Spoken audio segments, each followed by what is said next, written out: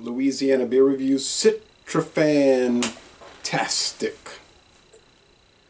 Made with Phantasm. This is it says all Citra hopped double IPA. This product contains a Citraphantastic ingredient, Phantasm hops. Made with Phantasm. Citraphantastic. So I guess Phantasm is a type of Citra hop? Citra, because they're saying on the Untapped description, which they obviously got from the website, the 7 Tap Brewing Project, which is no longer listed in this beer, that they're using Citra and Phantasm hops. Alright, so there's a television set with kind of electricity coming out of it. So taped on, you know, and adhesive paper label. Yeah, local store had this for $1.99. So the normal price is like $4.99 or $5.99. So I got it for $2 basically instead of $5 or $6. Born on December 7th of 2022, Pearl Harbor Day. So let's check it out. Double IPA from Shreveport, Louisiana. I'd like to visit the 7 Tap Brewing Project.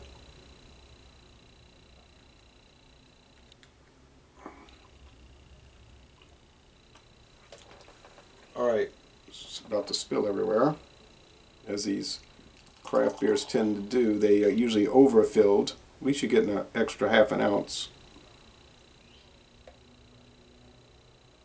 As soon as you pop the can, they're trying to splash everywhere. Alright, so a thick ivory head, I guess you'd say. It's milky, yellowish gold, sort of like, unfinished beer, not put in the bright tank, not filtered and then put in the bright tank. Alright, well anyway, this is the style that's popular. 8.2, right? IBU's not listed. Probably not that high. I'm going to try to guess, make a good guess.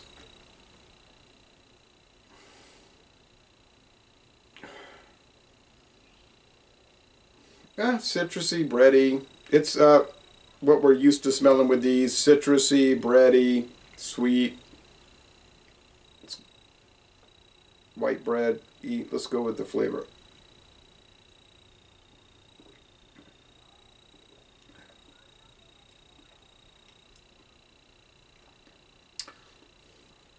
Juicy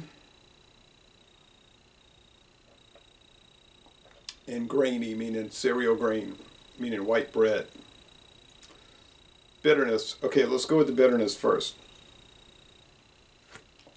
My hands are sticky here, so I don't even touch the glass with my right hand from the beer spilling on it.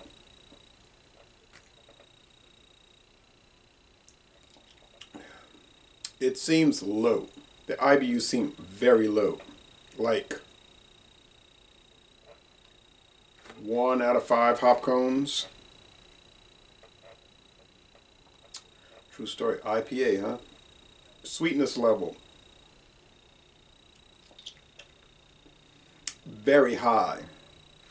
4.5 out of 5 sugar cubes. 4.5 out of 5 sugar cubes. The body is high medium.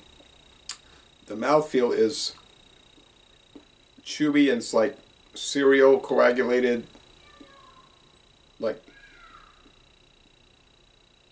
cereal grains at the bottom of the cereal bowl, the cold cereal bowl with the milk, and this like powder, you get with like oat Cheerios, and it's just like coagulated, and with the milk. Finish is semi-sweet. Say 60% sweet, 40% dry. Beer Advocate and Rate Beer only have like 1 check-in each, so there's no score. And there's like 155 on Untapped, and they're scoring it in the 80s. it makes sense because the people that buy this kind of beer are going to want this kind of style, you know, so they're going to kind of be in agreement that, oh, it's really sweet, it's got no bitterness, it's juicy, and so they're all going to think it's like an 8, you know. Okay. No crickle crackle.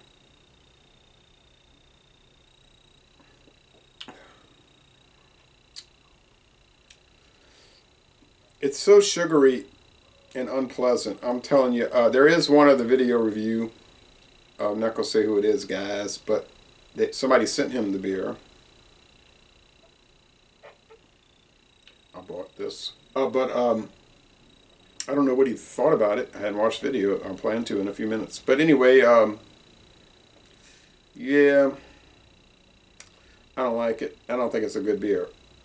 Some of the stuff I've tried from 7-Tap has been mighty fine. Some of it's been mediocre. Some of it's just been no good. And this one is, to me, no good. And I don't think it's anything about, oh, it's old, it's a few months old, you should have had it a week after it came out. Yeah, it would have been nice, but I don't believe it. Nah. In a can, DIPA, in just a few months, nah. I'll give you an example. I had Brewdog Punk. No. Brewdog Hardcore IPA 11 years ago. Or it might have been 10 years ago. But I think it was 2012. That beer was like 5 years old. So it had been on the shelf since like 2007. And it was strong. The bitterness was solid. High IBUs. It had not faded. Was hard to believe, but it was true. And I got a great deal on it too because nobody was buying it, so they closed it out for $2.99 a 4-pack. Couldn't complain there, right? 50 cents a bottle. Oh, sorry, that's not right. 75 cents. I'm